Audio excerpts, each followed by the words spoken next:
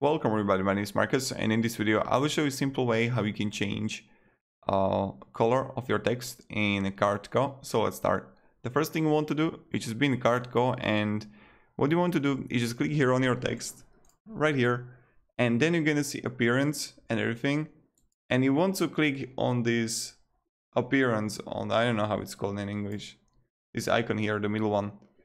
And you're gonna see color here, so you can change to whatever color you actually want, like from white to like literally whatever. And this is pretty much it. So this is how you can change colors. So again, you just click here, go to appearance in the middle, and then just click font, and that's pretty much it. And like color, that's pretty much it. So thank you very much everybody for watching. If you have any questions, ask me down in the comments. I'll be really happy to help you and provide you some guidance. And yeah, have a great day and goodbye.